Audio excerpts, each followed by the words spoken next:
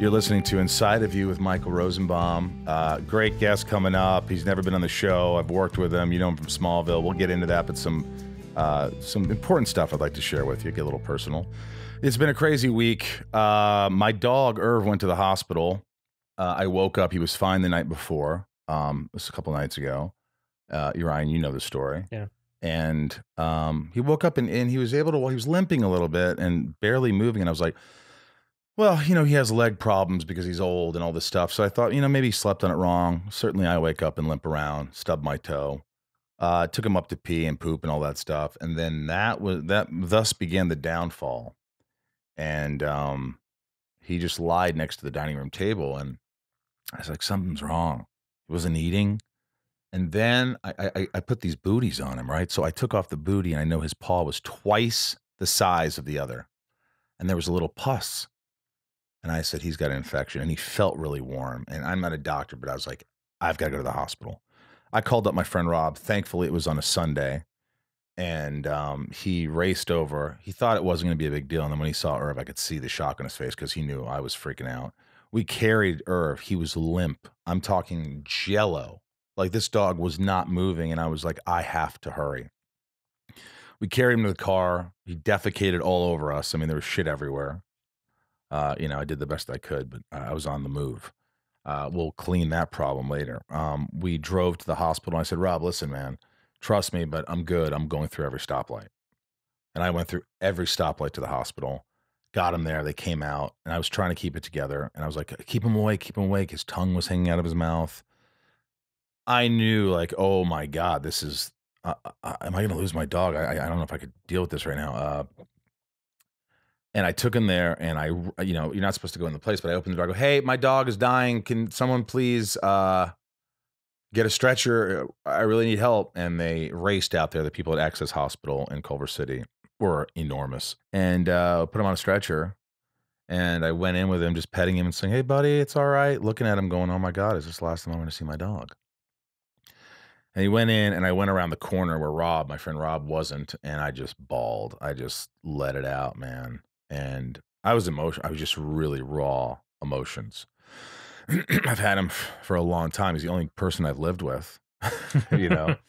And we stayed there for a couple of hours. I think we ordered food in the parking lot. Rob was a good friend, and is a good friend. And you know, the doctor called and said, "Hey, his temperature's down a little bit. We're running antibiotics through him, fluids through him." And then I finally went home and they said he's definitely staying the night in the hospital. And I finally get a call and I'm calling them, you know, incessantly, just like, you know, and I mean, that's what you do. I think if, you know, I didn't feel bad about doing it, and I wasn't hearing back. And I called, you know, cause you know, they're busy. I mean, you've seen other dogs go in there. It's a hospital, you know, things are happening. Yeah. And I'm like, well, either he's just not that bad, hoping. And then the doctor called me, and said, hey, his temperature's gone down, fluids. He stood up and he started slowly getting better. I kept him there for another night, went to see him the next day, kept him there another night, took him home. And I called Jess, my friend Jess, and Jess came over and she's been helping and just cleaning it. His, you know, he had an abscess. So if your dog starts crapping or not eating, or you feel his head, dogs have a higher temperature. So his was like a 106, I think. And man, I thought I was going to lose him. So I thought I was going to get a little emotional talking about this, but look, the good news is he's much better. He's walking around. He's taking tons of pills. I mean, the regimen he's on. And then of course, little bitch Blanche, my puppy, she's got these bumps on her back. I'm like, what the fuck? And she had an infection. It wasn't like a bad infection, but she had to be on antibiotics. So I took her. So it's just I've probably been to 15 to 20 vets, hospitals, PTs in the last 3 weeks. And, you know, I called my friend Tom and Deneen and they're like, hey, what's up? And I was just like, I'm overwhelmed, man. And I usually don't talk about me being overwhelmed unless I'm talking to my listeners or my patrons or you. But it's funny, in my personal life, I don't really, something I don't allow. I don't want to burden people. Everyone's going through their own shit, but I was really in a tough place. And I'm just thankful that I get to see him again and I get to hang out with him. And I know he's old. My friend Harlan, funny story. Harlan, you know, from Something about Mary. Drinking some of Grandpa's cough medicine, are you, buddy? Dumb and Dumber. He was on that. Something about Mary. Sorority Boys with Me. Good friend. And every time something happens to her, he always leaves a message. Hey, bud, I'm so sorry. Maybe it's the time to like say goodbye. Maybe put him to sleep or what. I'm like, Harland. He has an infection. Last time, he went blind. Yeah, maybe it's time. No, it's not. So I make this joke now. I send messages like, hey, Irv stubbed his toe, so I'm thinking about, he's like, hey, buddy, I was just saying, he's old. I'm like, yeah, but just because he's old, some old guy says, all of a sudden I fell, you don't put him to sleep. Mm-hmm.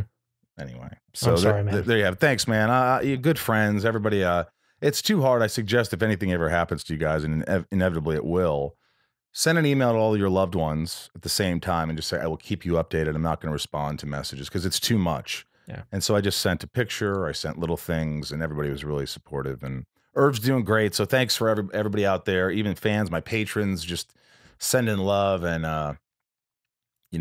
it's been an emotional time. And this, adding the whole pandemic, adding all these things, of course, you don't know how stressed you are and fucked up you are, effed up, until it hits you. And then it hit me. So there you go. I'm glad he's okay. Yeah, thanks, man. Hey, big shout out, guys. Big announcement right now. You're hearing it first. It's in the trades, but first time I had a chance, Ryan, Westwood One bought the show. Exciting stuff. Yeah, man. We've been talking about it for a long time, and I'm just so pumped that we have a big company that's letting us do our show the way we do it from my home. It's like there's no interference other than just incredible support.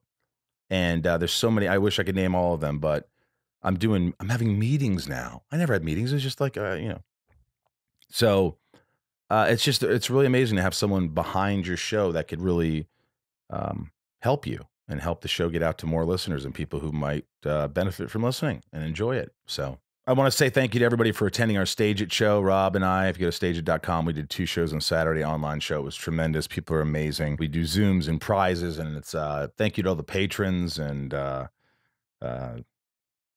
yeah, it's just incredible, and we're making a lot of good music and recording. Is Rob on your shirt? Is that the two you guys playing guitar? Yeah, this is the new band shirt. They're available at rosenbaumanddancing.com, and go to catalog, and they have women's V-necks and all that shit, and men's. I don't want to be that guy that gets a sound. I hate that. I don't want to become that guy.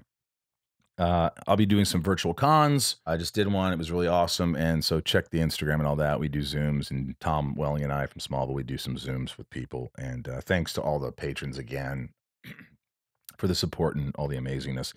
Right now, this guest is like, I've been trying to get him, and he's the hardest guest. Oh, there's one other guest on Smallville that I couldn't get. But anyway, it was funny because if you're watching this, if you're listening, you should probably watch it too. John's shirtless.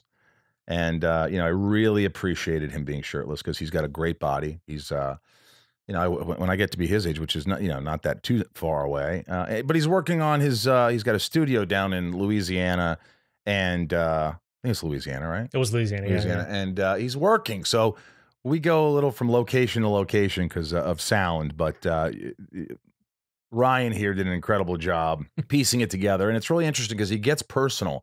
Talks about the lawsuit, going to jail, his new studio, his new life, the new love of his life, scares with his wife with dealing with cancer, but also some fun stuff, and really interesting story. And I really, really, I love you, John. Thanks for opening up and being so sweet. So, I'm from Smallville, Dukes of Hazzard, have and have nots. There's just so many things he's done.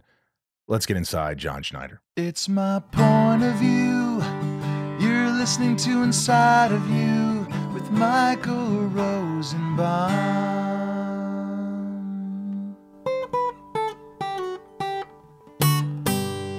Inside of You with Michael Rosenbaum was not recorded in front of a live studio audience. Where are you? You're Louisiana? In Louisiana at John Schneider Studios. We have 150 acres or so here. Actually, I don't have it. That's a whole other long story. But it's a beautiful place. Hey, folks, just before we got on the air here, I was showing Michael the pool. This used to be a summer camp from like 1940 until 1990. It was either a summer camp or a church camp. So it's got this most amazing pool. it's 200 and something thousand gallons. And when people rent the place to shoot movies and do different things, they wind up invariably hanging out at the pool and having a great time. So I showed Michael, and he went, yeah. And he's also, what he's insinuating really is that you're all welcome to come down and hang out in his pool. He'd love that. Well, yeah, we have Airbnb here too. So, you can't come for free, but you can come down and for, a couple of pennies. Well, I'll tell you what, I'll pay whatever money if you promise to have your shirt off if I come there. I was working when this happened. It's either take your call or run to the house and get another shirt. But I figured this would be okay. Look, I said this before. I'd be your first shirtless guest. It is. It's the first shirtless guest. And by the way, I got to say, I looked up, obviously, I didn't know how old you are. I never would have thought 60 years old, ever. I don't know how you look this good. I always said this, like, my mom said it, my aunt said it, all my friends said it, like, he's really hot. When we were doing Smallville, and I'm like, okay, thanks. All right, well, I'll thank you. I don't know what to say, but I'll tell him. Oh, thank you. Thanks. But thank you. I'm happy. You are happy. And by the way, someone who has, like, I know you're writing a book. I know you're doing all these. I mean, you've done everything. We'll get into that. But I wrote the book. The book is out. The book's out now. My Life, My Way. Yeah, it's out now. My Life, My Way. Get it on Amazon. Why not? Do you tell all the truths? No, the next one, I tell the truth, yeah, but the next one is called Naked. So the next one will be a little bit more darker, in depth as far as into the dark stuff, because I write dark things. So when Naked comes out, there'll be a little more. The first one is absolutely true, but the first one is like PG, so that people will go, oh, that's cool. I didn't know that. Oh, I didn't know, the divorce is in there, losing the studios and all that stuff is in there, but it's more with the smile. It's more of a light at the end of the tunnel. And then the second one, there's going to be a little bit of finding out that the light at the end of the tunnel is attached to the front of a train. I like that. But like you look at a lot of actors and people think, oh, look at them, they're successful. I bet they were popular in high school. I bet they had it all. They just always have been lucky and talented, and they have whatever it is. And so, like on my podcast, I like to find out things that sort of make people human, make people others relate, and say, oh, wow, he suffered from it. And you think, oh, John Schneider. I mean, obviously we've had some hardships, which we can get into, but when you were in high school, you were overweight, to say the least, right? I was the fat kid. Yeah, I was the if I was a character in Sandlot, it would be the fat kid with the inhaler. You had an inhaler. I had an inhaler, Primatene Mist. I remember it well. I was, the last guy kind of chugging along at track and field. You had to take track in New York. I'm from New York State. Right. But yeah, there was something though, Michael, when I used to go to the movies every Saturday. And I would go to a double feature, and I would sit there, and I don't know how to describe the difference. I get into this in My Life, My Way, but I would look up there and go, not that's where I want to be, but I'd look up there and go, that's where I'm supposed to be. That's where I'm going to be. But it wasn't like wishful thinking. There was something in me from about 8 years old on that said, this is what you were built to do. This is why you are here. So I never, when kids would pick on me and push me, they used to do this wonderful thing in New York where one guy would get your attention and the other guy would get on his hands and knees behind you, and then they would tip you over into a pile of dog shit. That was fun stuff they did in New York State. So when things like that would happen, I would think, well, it's all right. That's okay. They probably picked on John Wayne because his name was Marion. His name was Mary? Marion, John Wayne, Marion, Michael Morrison. So there was never a point. Now, granted, Dukes of Hazzard happened when I was 18, but it happened when I was 18 because I'd already done 10 years of theater. I was already on the path. I was already trajectory, pretty much unstoppable. which is why I walked into the audition for Dukes with a 6-pack of beer, and I gave them what I thought they wanted, and I was right. So, what beer was it, John? Pabst Blue Ribbon, PBR. Do you remember what was it? The David Lynch movie. He was like, Heineken, fuck that shit. Pabst Blue Ribbon, PBR, baby. Yeah, what was that? David Lynch was Velvet? Blue Velvet. Blue Velvet. You're right. What can I say? So, John, I mean, you're overweight. You're 250 pounds. People are making fun of you, but you see something that no one else sees. You see almost, I guess, your future in a way, right? Yeah. Well, it was when I was a kid. I loved the television show. Lost in Space. Right. And I had a weird dream that they were shooting Lost in Space at my dad's upholstery shop. And I was like 10. So I didn't have a dream that I was in, On to Jupiter 2 with the Robinson family. I had a dream they were filming at my dad's shop. And there were lights and there was the clapperboard and all that, but there was craft service. How in the world would I know there was such thing as craft service on a television show set? I was going to make a fat joke, but I'm not going to do it. Yeah, about craft service. Yeah, but hey, Hollywood. But they were there, and I was sitting talking with Billy Mooney, or Mummy, I'm not sure. Yeah. And we were pals. I wasn't with Will Robinson, so it was weird. I had a couple of things like that happen in my life. Later on, I ran into June Lockhart, who was in the dream too. Had a weird dream that I was at a party in a tuxedo and I bumped into somebody and I said, "Oh, excuse me." The guy turned around. It was Dean Martin. And Dean Martin, also in a tuxedo like he always was, said to me, "Thanks for having me here." And I'm like 11 years old, right? And years later, during one of the last Children's Miracle Network we did at Videopolis out at Disneyland there, I was wearing my tuxedo and I bumped into a gentleman. I said, "Oh, excuse me." Turned around, it's Dean Martin. And he says, "Thanks for having me here." So when opportunities come around like Dukes of Hazzard, when opportunities come around like Smallville, which I said no, emphatically, I said, I don't want to be part of the demise of the Superman legend. I don't want to have anything to do with Smallville. You really just turned it down? 3 times. Wow. I turned down the audition. I said, I'm not going to go audition. I'm not going to take no. And then they said, just read the pilot. My agent said, read the pilot. And I got to the part where I have the keys to the truck that you gave Clark on the wall. And I said, he said, "So you're saying the apple doesn't fall far from the tree?" And I said, "No. I'm saying I just want you to realize where the money came from that bought that truck." And at that point, I knew that this was not going to be the demise of Superman. This was going to be something that would firmly plant Superman into the psyche of watchers forever. That it, in fact, would be the best part of the Superman legend. And at that point, it wasn't like, oh gosh, I want to be Jonathan Kent. It was like, oh, this is the next thing.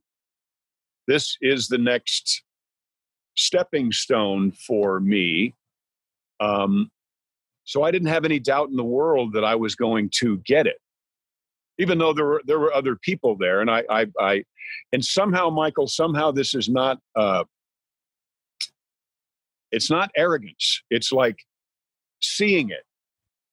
When I was 18 and I read Dukes of Hazzard, I thought, oh, this is it. This is the springboard, what I've been working toward. Gosh, it's hard to explain. No, I absolutely understand it. Listen to me. There are some people who think, and I think I've been both these people, that you're like, this is me, this is the role, I'm getting this role. And then there are a lot of people who think, oh my gosh, but they're going to go out to somebody else. There's going to be so many other people there. But, you start thinking there's a certain confidence. And I think certain inadvertent, I don't know if it's inadvertent, but it's this brave sort of intuition or feeling you get when you're younger and you're like excited about something. I remember in college saying to Alexis Combs, I remember her name, sitting on the porch, and I go, I'm going to go to New York and I'm going to make it. And she's like, oh, okay. She didn't talk like that. She was way smarter than me. I don't know why I made it. I try to differentiate my voice. She was just like, okay, oh, great, Michael. That's great. And by the way, we've texted in the last 6 months. But I said, no, I'm going to New York. I know the odds. I know all that stuff. It doesn't, that's not about me. I know what I'm going to do. So there was and I go, remember this moment, because you're going to go, oh my God, I remember him saying that, because I felt it. It was just something I felt. So I understand that you had this feeling that this is going to happen. Yeah. Well, you have to, they say that success is when preparation meets opportunity. Right. But there's another part to that. I know a lot of very talented people that throw opportunity away with both hands because they don't recognize it. You've got to recognize, you have to expect great things. If you don't expect great things, if you look at life like, fuck, what's going to happen now? Nothing is going to happen now. Certainly nothing good. But if you look at life like, I get like a little kid. There's an Easter egg. Where's the Easter egg? I know there's an Easter egg out here because they're supposed to be. So if you look at life that way, then you start recognizing the Easter eggs and you start realizing what you have prepared for. So success is when preparation meets opportunity that you recognize, and you recognize it when you expect it. So when I first saw this property where the studio is now, I came in and it was like I saw nothing but opportunity here. I saw, my God, we could shoot this, we could shoot that, we could film here, we can build a barn, we can put on a play. We've done all those corny things. You saw it. That 13-year-olds want to do when they get together and they're going to do The Odd Couple. Let's do a play that we only have one room. So they go and they do The Odd Couple, right? And that's what I live here every day. Alicia and I have made 11 movies, Michael. 11. We've been together. It'll be 6 years in October. And wow. We've made 11 films. When I saw you in at the Good Neighbor, I have to plug them because it's my favorite little breakfast place in the world in Studio City, sort of North Hollywood. I saw you there, and it's the first time I'd seen you in a long time. You were sitting there with her. I remember you looked at me and you go, I'm really happy.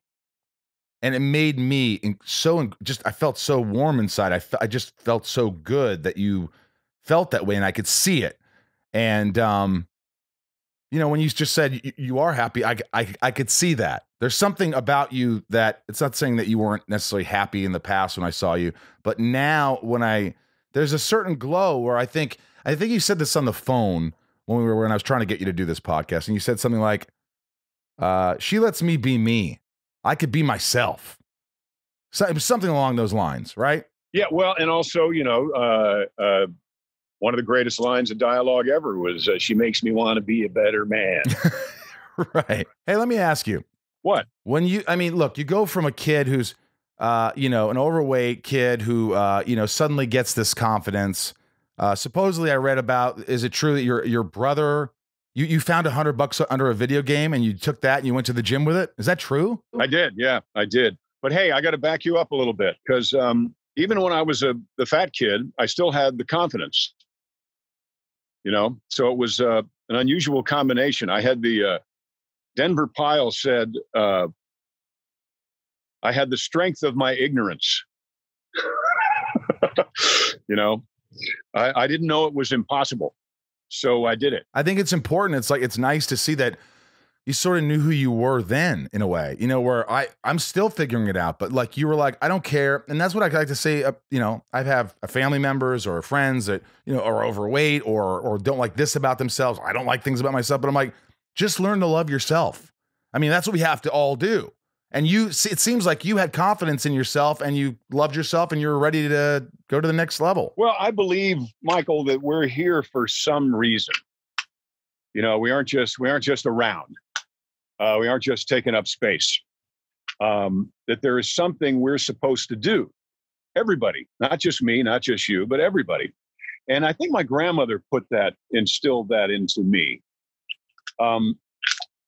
And that's a lot of that, I think I passed on in a very real sense in Smallville, Jonathan to Clark. You're here for something. So do it. So you're not here to be a failure. You're not here to be a problem. You're here to do something good for someone else. And I knew that. So as a kid, I knew, well, yeah, I'm overweight, and I did have to make a decision, which my brother helped me make. My brother one day, after my third slice of pizza at Six Flags, said, "So I guess you've just forgotten all about that movie star thing, huh?" And I said, "What do you mean?" And he said, "Well, how many fat movie stars do you know?" And at that point, all I could think of was Zero Mostel. And I knew I wasn't made to be Zero Mostel. John Candy, John Belushi? Well, not at that point. This was, I don't know. I don't think Saturday Night Live happened in 76, 75. Sure. Maybe. I think so. So when you're on a path and you hear somebody tell you the truth that will steer you in the right direction, you recognize it. Again, that's that opportunity, recognizing that opportunity. So I had the opportunity to either continue eating the pizza or stop, because he was right. But who I was up to that point was the fat kid who made up for not being able to run in track by having a guitar on my back and playing music for everybody all the time in high school. So I wasn't an unpopular guy. I was kind of that guy with the guitar that would sing those Jim Croce songs. But that stopped. As soon as my brother said that, that stopped. The next day, we were at a bowling alley, and I was playing an Evel Knievel pinball machine.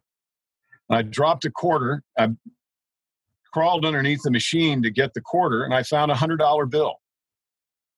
Across the street, it sounds like fiction. Across the street from the bowling alley was a big sign. Nautilus had just opened up, the first Nautilus, I think, anywhere. And it was 3 years for $100.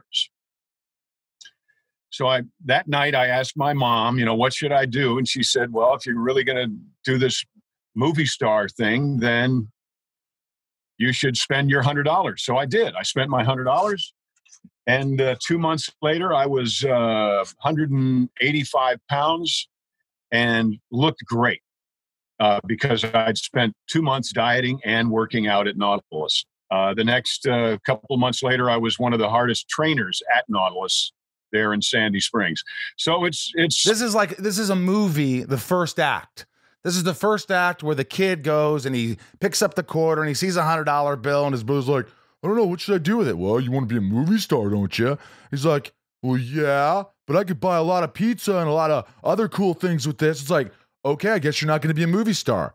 And then he looks across the street and there's a freaking gym, and for 3 years, and the kid goes there, which most kids won't ever go. They won't do that. I wouldn't have done that. I would have taken the $100 and I would have bought a ColecoVision. I would have bought whatever. And I don't have that. That's amazing. I remember when you first got Smallville. Well, when we first got Smallville, I had, it sounds fancy, but it wasn't, $5,000 Cadillac Eldorado convertible that didn't run very well. It looked good, but it was a piece of shit. I bought it for $5,000, and you let me keep it at your mansion, if I may say, in Agora Hills. I lost it. Don't let him kid you. I lost it, folks. I lost it. But you had one. That's more than... I had a jet, too. I lost that, too. All right, well, we could talk about that. But right now, I'm talking about my shitty Eldorado Cadillac convertible, John. Love your Eldorado. It was like from Smokey and the Bandit. Yeah, and I remember you came over one day. You had... I don't know if you had any more, but you had the General Lee in your garage. Yeah, I do. I have 2 of them now. Okay, so I go, can I see it? And you're like, yeah. And I was kind of nervous asking you. And you're like, let's go for a ride. And we got in. Of course, I jumped through the window. It was hard because I just had surgery a few years back, so I was a little stiff. But we drove down the highway and we got looks, and the girls, I was like, oh my gosh, I'm in the General Lee. Some people that were younger were like, what the hell are these guys doing? But it was my brother. I got my brother. It was before FaceTime. He was like, no way. It was so exciting, but you're so giving. You're so good to me.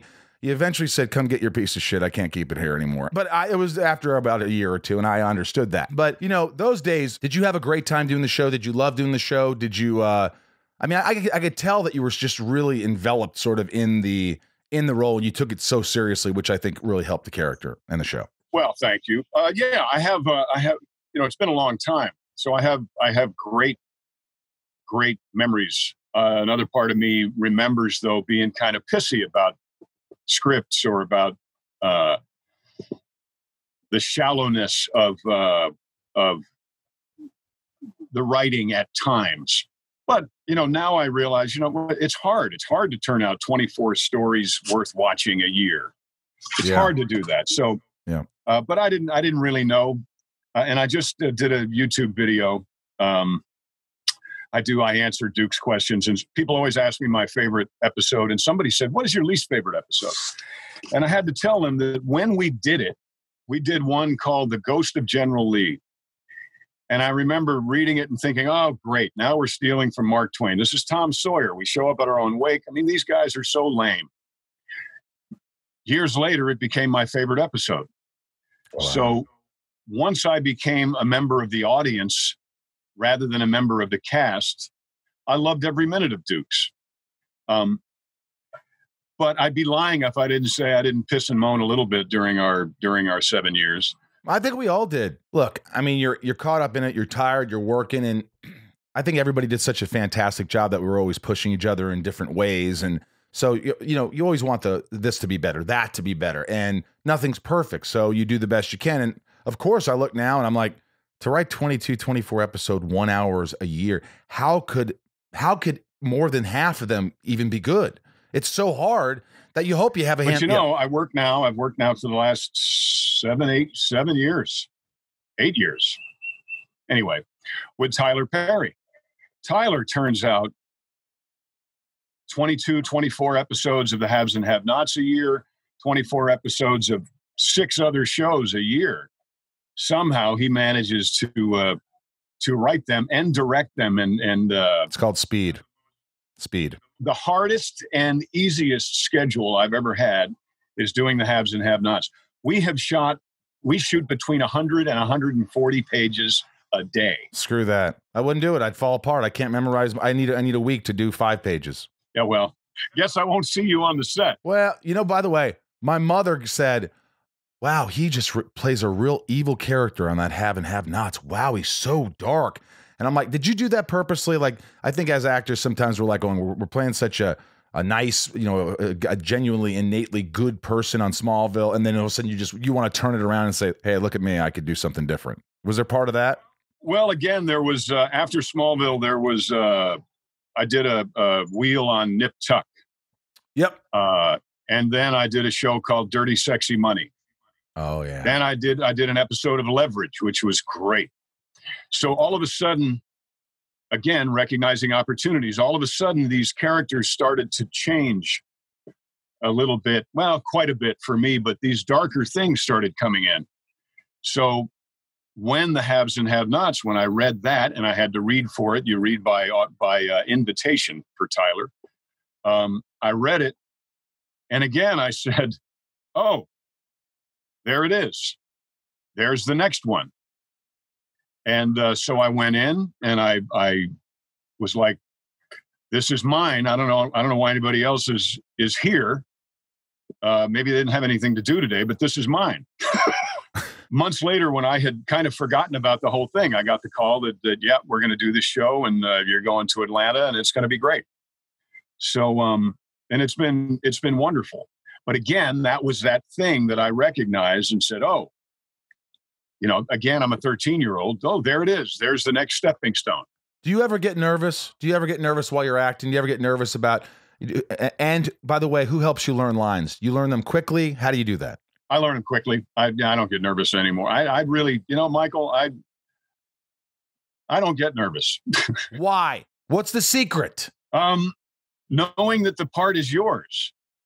I remember I did a thing, I went and read for Rob Reiner for something. And it was, I thought, oh, this is great. This is me. It was a lot like Smallville, though. And there were dark things coming. But Dark Things Coming. That's a good title. But I read for Rob Reiner and found out a couple of days later that somebody else got it. And my first thought, and this is not my New York sarcasm, my first thought was, wow, I thought Reiner was smarter than that. You know what? I know John Schneider enough to say I could have told you'd say that. You're definitely one where it's I like it. It's an ego, but it's like, you believe so much in yourself that you're like, wrong decision. I know what I can, and it's not even what I can do. I know what I can bring. And what I bring is believability. So if you want people to believe the shit that you wrote, then you've got to have someone who can convince people the shit that you wrote is real. I'm that guy. I'll note that. I've taught a couple of acting classes when the teachers couldn't be there. And I say, we're throwing out all this Chekhov and Shakespeare, and we're no Neil Simon. For God's sake, we're not going to do Neil Simon because Neil Simon is brilliant. The chance that you will ever have the opportunity to be the first person to utter a line the likes of which Neil Simon wrote is slim to none. However, your job is to make atrocious dialogue believable. So let's find some atrocious dialogue and make it believable. Yeah. That's what I teach. Or do it the best you can. I've had some atrocious dialogue in my time. And, I remember being on a show where even my own family was like, wow, that's bad. And I'm like, what? Oh my God, my own family? I'm like, and I'm trying to, like, I'm at night. I'm like, what can I do? You can't do anything. You just can't do, you just can do your best. It's a 20-watt bulb. It's a 20-watt bulb. You can't make it burn at 60. You just can't. You can make it the best, finely polished turd that you can.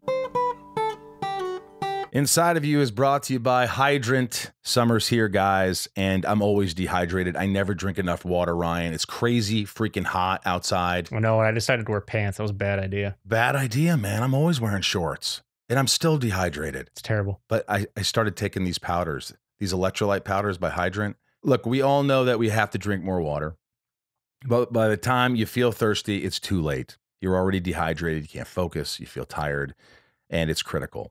It's critical to drink more water. Hydrant has created a refreshing electrolyte powder that you mix directly into water to more efficiently and effectively hydrate your body. It hydrates you quickly and keeps you going for longer. It helps me. I'm older. I need this stuff. I need to keep going. And I forget, like on this podcast, I talked to somebody for an hour and a half. Hydrant. Got to hydrate myself. And what I love is it's backed by research. It's not just another product. Hydrant is a formula that was developed by an Oxford scientist. It also is loved by pro athletes, celebrities, top performers, and has thousands of 5-star reviews. It's made with real fruit juice powder, delicious, refreshing, comes in a variety of flavors, including new summer-friendly iced tea lemonade and fruit punch. Those happen to be my favorites. Oh. And tell them about our special deal, Ryan. We got a special deal for listeners to save 25% off their first order. Go to drinkhydrant.com/inside or enter the promo code INSIDE at checkout. That's drinkhydrant.com/inside and enter promo code INSIDE for 25% off your first order. Drinkhydrant.com/inside. Enter the promo code INSIDE to save 25%. And we thank them for sponsoring our podcast. Thank you, Hydrant. Inside of You is brought to you by Lucy. I needed this company to come along. I'm so glad it did. Lucy Nicotine is a company founded by Caltech scientists and former smokers looking for a better and cleaner nicotine alternative. Finally, tobacco alternatives that don't suck. Research for 3 years, developed for people, not patients. Lucy has created a nicotine gum with 4 milligrams of nicotine that comes in 3 flavors: wintergreen, cinnamon, pomegranate. Lucy has a lozenge with 4 milligrams of nicotine and cherry ice flavor, if that's what you prefer. Ryan, how about yourself? You're not a smoker. I'm not. No, I just end up having to cut out a lot of your hacks and wheezes on the podcast. But not anymore. Not anymore. Not with these lozenges. That's exactly right. This is good for me, too. Thank you. You've helped Ryan, Lucy. It's 2020. Get off your cigarettes. Unplug your vape. Throw away your dip. That's what we call it, dip in the Midwest. Get some Lucy nicotine gum or lozenges. This is the real deal. A subscription to Lucy comes directly to your door each month. It's so simple, and you don't have to leave your house because Lucy has delivery down. Listeners, go to lucy.co and use promo code INSIDE to get 20% off all products, including gum or lozenges. That's lucy.co and use promo code INSIDE at checkout. Also, I have to give this disclaimer. Warning, this product contains nicotine derived from tobacco. Nicotine is an addictive chemical. Lucy.co and be sure to use that promo code INSIDE. Inside of You is brought to you by Quip. I love these toothbrushes. They're good looking. They work so well. They're easy to travel with. They're reasonably priced. I mean, these electric toothbrushes, man, they cost you a fortune, and then you get stopped at security in the airplane. They're like, "What's in there?" That's my toothbrush. You know what I mean? Does that happen? It has happened. I have a big toothbrush thing, but not anymore because I have Quip. Smart electric toothbrushes have all the guiding features of our original brush with a new Bluetooth smart motor that connects to the free Quip app so you can track your brushing. You can get tips and daily coaching and earn rewards for good habits like brushing 2 minutes twice a day. And the Quip brushes are for kids or adults, so you have both. Earn daily points for brushing 2 minutes twice a day. Earn bonus points for challenges like streaks. It's just pretty much amazing. They're pretty much saying brush your teeth and get rewarded for it. Quip's got all sorts of features, a built-in 2-minute timer. It pulses every 30 seconds to remind you to switch sides and help you clean your whole mouth effectively, evenly. Kids' electric toothbrush is just like our original, but with size-down features. Anti-cavity toothpaste and a mint or watermelon flavor, and tooth-strengthening fluoride. Plus, you can get brush heads, toothpaste, and floss refills delivered from $5, and shipping is free. How smart is that? Join over 5 million mouths who use Quip and save hundreds compared to other Bluetooth brushes when you get a Quip Smart Brush for just $45. Start getting rewards for brushing your teeth today and go to getquip.com/you right now to get your first refill free. That's your first refill free at getquip.com/you. Spelled GETQUIP.com/YOU. Quip. Better oral health made simple and rewarding. What's the hardest thing you've gone through in your life? I mean, obviously a lot, but what's the one that just resonates at the hardest moment in your life where it was just, you thought, and I don't know what you thought, if you can get through this or... Well, when Alicia, a year and a half ago now, was diagnosed with stage 4 breast cancer. Oh, I'm sorry. Now she's clean. She's clean. We attacked that. That's just the most amazing thing about Alicia. We are so similar, and yet we both come to this relationship, this marriage, with a full toolbox, full of tools, but neither one of us have the same tools. Because I like to say, if two of us are the same, then one of us is unnecessary. So when a person in a white coat told us that she was 3 years into a 5-year shelf life, and her PET scan lit up like a Christmas tree, we both, and hear this, folks, we both looked at each other and said, no, we have things to do. Not only individually, but together. We have a tremendous amount of things to do. This is not going to happen to us. We are going to figure out everything that cancer wants and stop it. We are going to find out everything that cancer hates and do it. And we did. And now she has a clear PET scan, and cancer is, by the way, cancer is not something you beat. Cancer is something, I know this because I'm the co-founder of Children's Miracle Network. Cancer is something we all have, but we also all have a system that is built to fight it, to keep it at bay. It's like oil and water. You've got to keep it at bay. So when somebody in a white coat tells you you have cancer, what they really are saying is your cancer has gotten stronger and your system that fights it has gotten weaker or has given up. So you have got to weaken the cancer while strengthening that system. How do you do that? Well, you do it with diet. You do it with, people say cancer can't live in alkalinity. So drink alkaline water. Well, yeah, do that. Cancer can't live in heat. So get every opportunity, do infrared, get into an infrared sauna. Infrared saunas go up to 158 degrees. I have one of those. Cancer loves sugar. When you get a PET scan, they will give you a thing called glucose so that they can see where the cancer is. Why? Because cancer attracts glucose. So stop eating sugar. It's not a matter of choice. It's a matter of absolutely a matter of life and death. There's something about CBD oil that helps.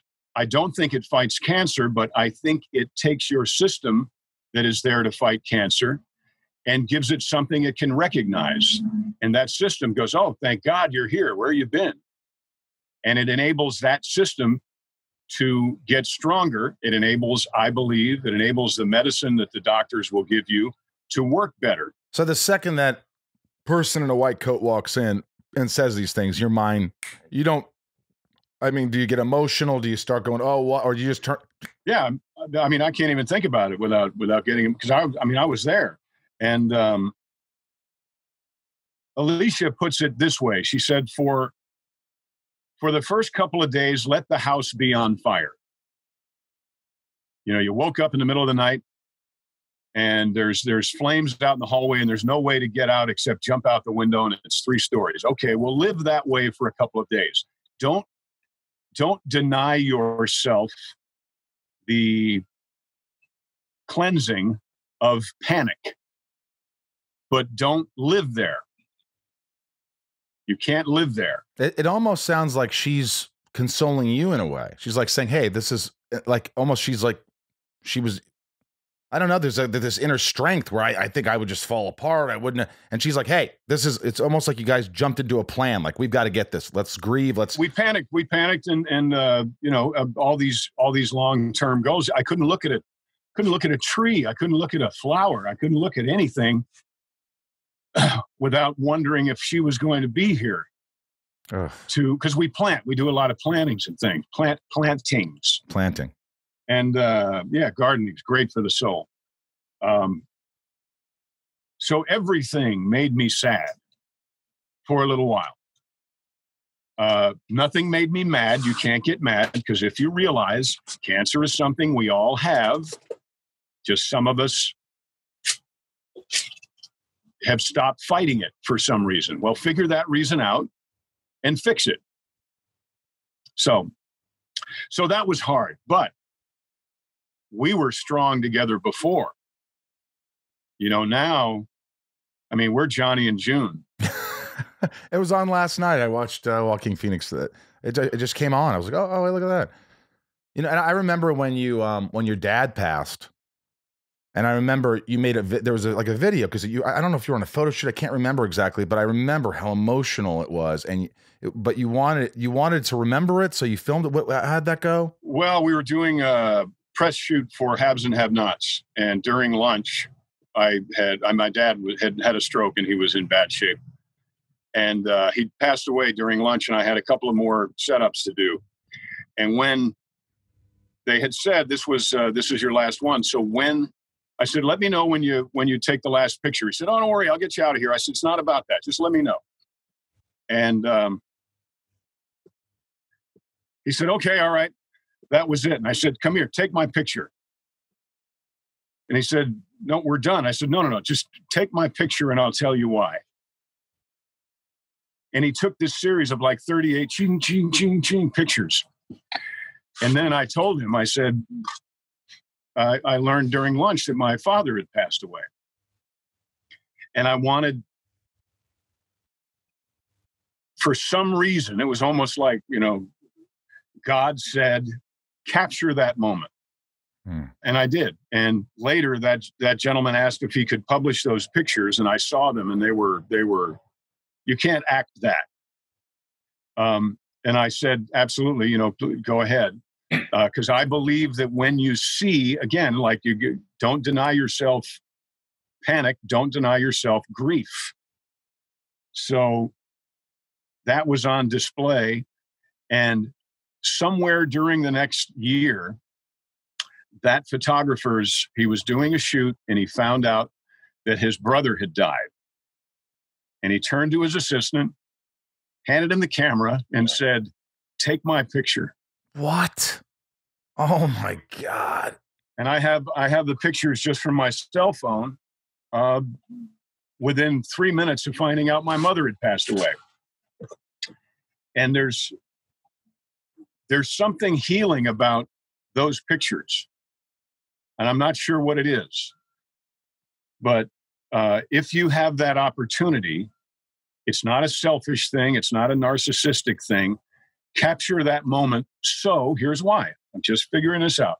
So you can always remember how much you loved them. I just thought that. Because I think sometimes when you lose something and, you know, someone passes or this, like, you know, I should be, you know, did I grieve long enough? Did I, you know, and you start to question things like, why didn't I? And it's a moment like that that makes you realize, look, you absolutely love this person. I can look at those pictures on my phone, and they're not for anybody else; they're just for me.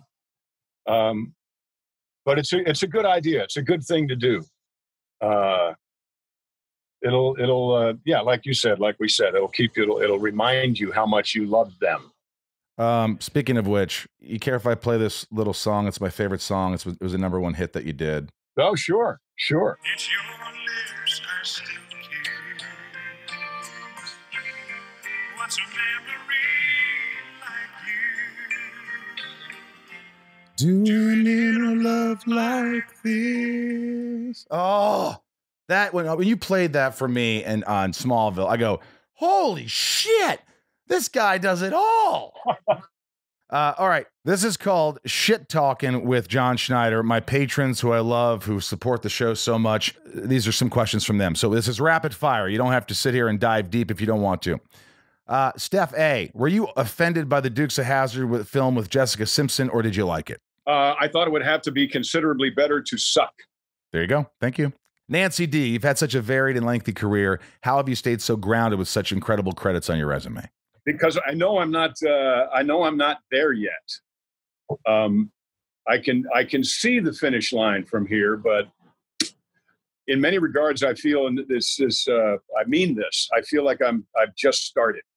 Wow. You have that attitude, man. You have to have that attitude. It's not like athletics. You know, somebody is faster than somebody else. Somebody throws a ball faster than somebody else. Somebody hits a puck more accurately than somebody else. With us, it's all relative. It's all speculation. So you've got to have your own unit of measure. And I've hit a couple of triples, but I haven't hit the grand slam yet. But I will. I love the attitude. Carly H., how difficult was it playing Jonathan Kent when you knew there was a time limit on his involvement in the show? And did this affect the choices you made in playing him? The way I played Jonathan Kent was mostly affected by the fact that my son, real son, has Asperger's syndrome. So I chose to treat Chasen as if he was someone who had special gifts, not special needs.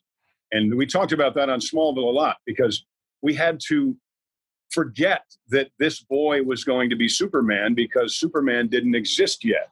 Wow. So there. My impending death never even occurred to me.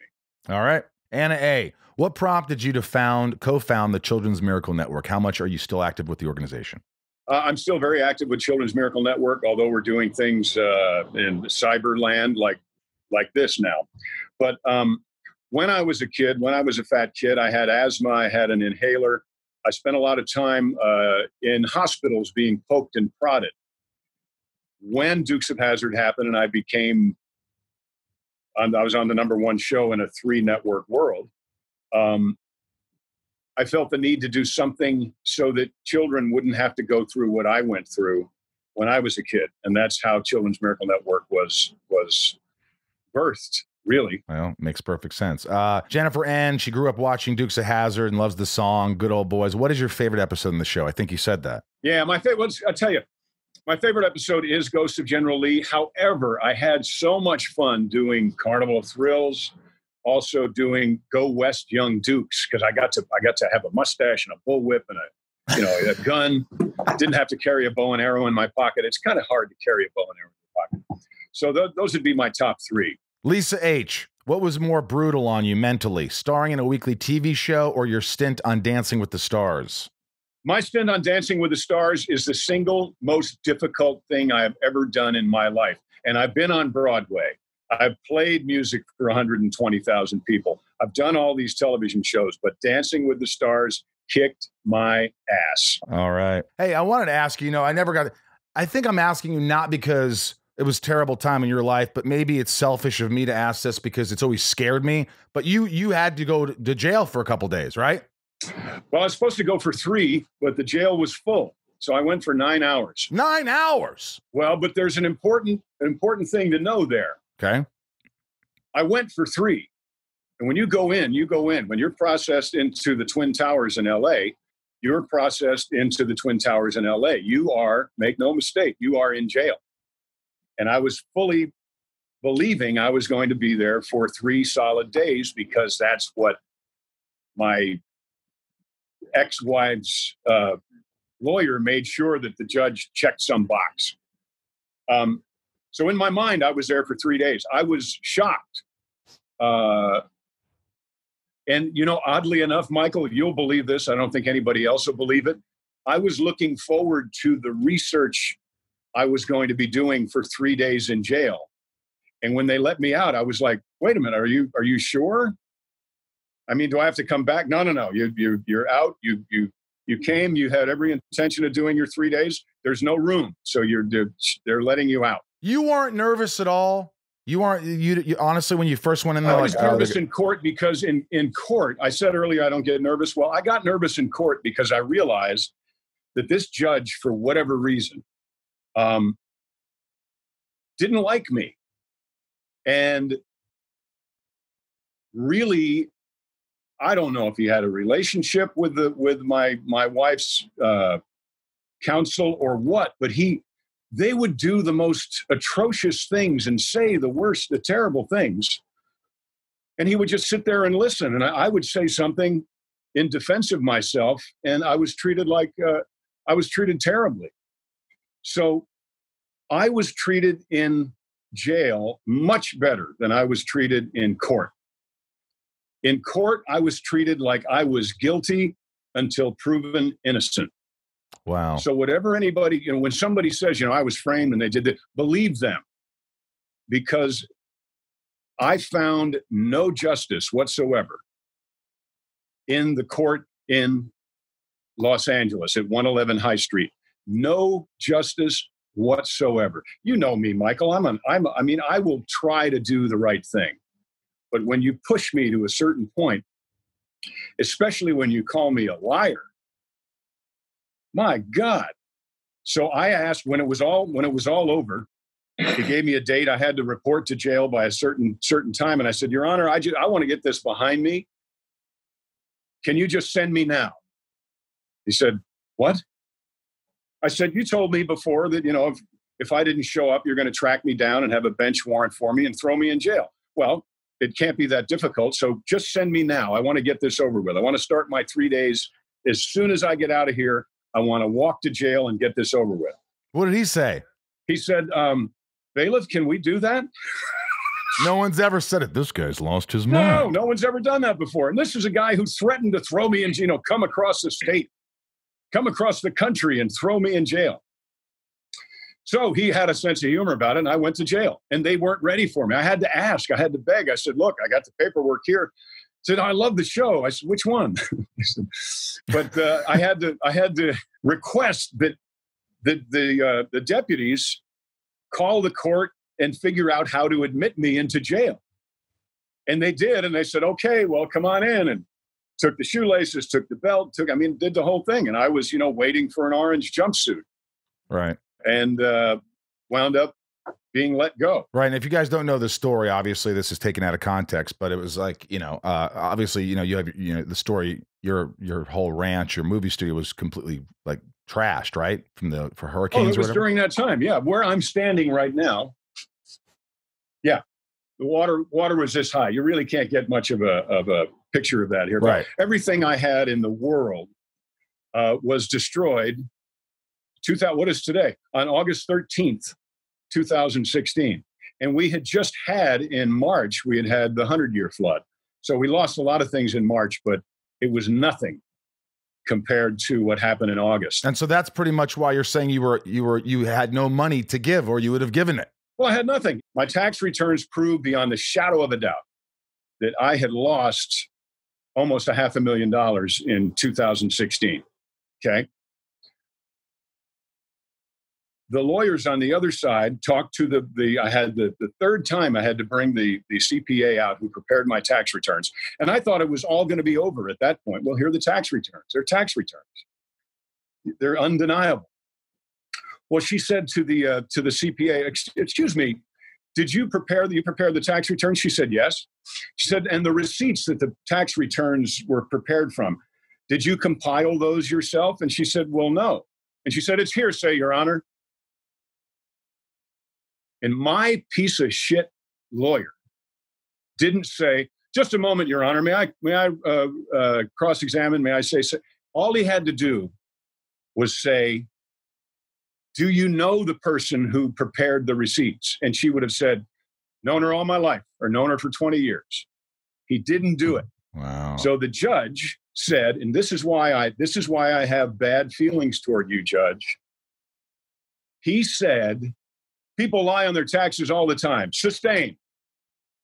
At that moment, my tax returns proving I didn't have two nickels to rub together were inadmissible. And I now was a guy who had millions of dollars who would not pay it. And that's why I went to jail. What a story. I can't wait to read the next book. Well, but I put it in a script. I put a lot of that in a script. You know, there's as the optimist said, looking at a pile of shit, he said, you know, there's a pony in there somewhere. So I love you, Michael. Dude, listen, I love you. I mean, I'm amazed. You're so open and so honest and so sincere. And I love hearing all these stories. And I mean, we talk about your success, and it's amazing when people listen, you know, a lot of these stories, you know, I think it gives them hope. And you opening up about your wife and the cancer is just inspirational. And hey, let me throw one more thing at you, Michael. I think this is important. All this, my life has been great. I love every minute, even the bad stuff. And here's why. If you know, you're a hockey player. If you have the puck and nobody's on your ass, then you're not a threat. So if you don't have problems like this, if you don't have a judge to look at and go, am I speaking some language you don't understand? If you don't have those things, to me, those things that try to stop me, let me know that I am indeed on the right track. If I didn't have those things, I would question whether or not I was on the right track. So if there's somebody out there right now who just gets piled on them, don't let that weaken you. Let that give you strength to get through it, because there's something up there around that next corner that somebody doesn't want you to see. Go for it with everything you got. I love it. Hey, this is awesome. I'm glad we finally found an area where I could see you and I could hear you. I'm going to come down and visit that place. It looks great. Please do. You'll love it, Michael. You'd love it. This has been real nice. It's been amazing to catch up. Bring your dreams and bring them here and get them, put some light on them. I will, Johnny. Good talking to you. Love you, Michael. The one thing you got to love about John is he says what he wants to say and what he feels. He doesn't kind of like, people will call me and say, cut that, do this. He's like, I want you to air this. I want you to air this. The judge was an idiot, you know, and it's just, you know, he just kind of, what's the saying? You go by your own tune of your horn. You can go your own Well, that too, way. but you go No. the beat of your own drum. The beat of your own bongos, man. Whatever. I'm never meant for clever things. I want to say thanks again to everybody listening, and keep listening. It's a big announcement with Westwood One, which is incredible. They bought the show and they're so amazing over there. They're really rocking it. Everybody over there, thank you. I have sales meetings now, and I have meetings about the show and the guests, and it was just me and Bryce and Ryan going, hey, I'm interviewing him. Okay, let's do it. And which is great. But now hopefully this is definitely the next level. They're a big company and they really support the podcast. And I really want to give a shout out again to Westwood One for supporting us and believing in us. And thank you. Also support the podcast, follow us, subscribe. It helps so much. We're really getting more subscriptions. And if you like this guest, you know, stick around. The handles are at Inside of You Podcast on Instagram and Facebook, and Twitter is at Inside of You Pod. So it really, really helps I told you about the virtuals. Make sure you watch the virtual cons. We do Q&As. We do duo Zooms, me and Tom, and single Zooms with me. And, you only get a certain amount of time, but I'm always pressing the more time button for people. And they're like, Rosenbaum, we got to move on. I go, I know, but these people they're paying for a Zoom. I want to, give them a little bit, talk to them. And so check those out. And I'm on the Cameo. I think that's it. Let me shout out to all my shout outs, the patrons, of course. Can't forget the most important. Nancy D, Mary B, Leah S, Trisha F, Sarah V, Little Lisa, Yukiko, Jill E, Brian H, Brian, Lauren G, Nico P, Barry I, Angelina G, Robin S, Jerry W. Just heard from Jerry W. Hi, Jerry. He cameoed me. Emily K, Bob B, Robert B, Jason W, Stephen J, Kristen K, Amelia O, Allison L, Tom N, Jess J, Lucas M, Raj. Everybody knows Raj. Joshua D, Emily S, CJP, Samantha M, Hamza B. So easy to say that, Hamza. Jennifer N, Stacy B, Carly T, Jennifer S, Janelle B, Tabitha 272, Kimberly E, Crystal H, Mika E. I'm sorry, Mike E. Mike E. Marissa N, Naniello, Ramira, Beth B, Chris F, Chad W, Leanne P, Jackie P, Rodrigo S, Rachel, Ray A, Maya P, Megan D, Jennifer C, Maddie S, Tiffany I, Kendrick F, Ashley E, Margie M, Thomas T, Matt W, Belinda N, Benjamin R, Lisa J, Kevin V, Robert S, Joy W, Nicole M, Amber F, James R, Chris H, Snow R, Snow, Noah K, and Sean V. Those are the patrons giving extra support to the podcast, and I love it. So, hey, guys, be safe out there. Love your dogs. Love your family. Give them a call, text. It's so easy to say I love you. You never know what's going to happen. And we got a lot of great guests coming up. So please stick around. All my love. Thanks to Ryan here. Thanks to Bryce. Thanks to Westwood One and everyone else. Thank you for allowing me to get inside each and every one of you. Until next time.